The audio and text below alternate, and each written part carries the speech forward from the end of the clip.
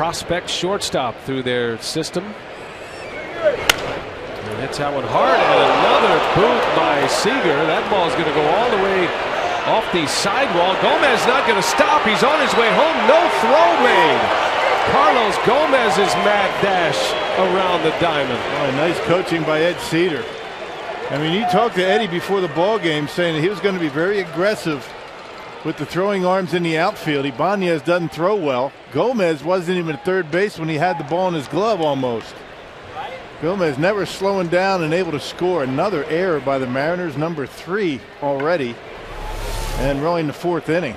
That is shocking that he can score, Gomez, on this ball right here. That's the 2nd error by Seager. It took the big ricochet and goes all the way off the sidewall. Yeah, instead of a double play ball, it's a run in, and Saunders thought he was going to be out of the inning there. That ball was hit well.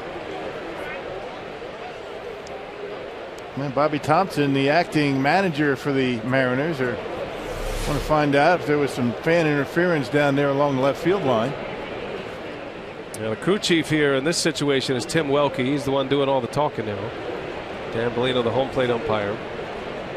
So if a fan touched the baseball, obviously that changes the way this goes down. You can see what he's saying there. Did he touch it? Did he touch it? And they're going to put him back at third base. I don't know. We'll take a look at it. Ron Roenicke wants an explanation now. Man, why didn't they say it right away then? I'm not sure what they were looking at when the play was going on. I mean, Tim Welke's the guy who's out there. He's the third base umpire. I mean, he's right on it. He's close to it. And if somebody touched it, didn't nobody touch that ball? I don't know how you say he touched it and you're the guy who makes the call. He initially said that he didn't make a call. There was no touching of that baseball. Then they got together, and Corey Blazer and Bruce Dreckman apparently convinced them that a fan touched it, and they got to stay at second base. I mean, you got to be sure in a situation like that. That's what Ron Roenicke, you figure, is pointing out, that look, you're the home plate umpire. You've got all this to deal with. You got a runner coming home, and you're going to overrule the third base umpire. He's not going to change their mind. And Roenicke is hot. I don't blame him. I mean, you know, the Brewers have been getting the short end of the stick this entire road trip. Now they're going to throw him out. Yeah, you make a mistake, the umpires, and then you throw the manager out. That's brutal. It's amazing. It's amazing some of the calls these guys are making these days.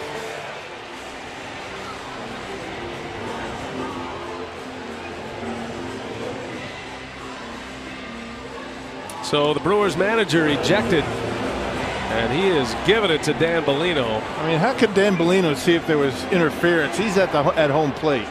Tim Welke is right on the play. He didn't see anything. Oh well.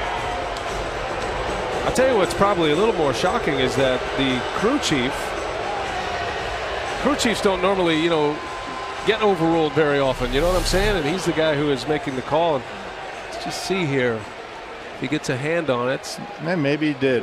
Maybe it's tough to tell. The ball, I don't know. It did look like maybe he got a piece of that baseball. But still in all, I mean, was it that obvious that they're going to overturn it? I guess.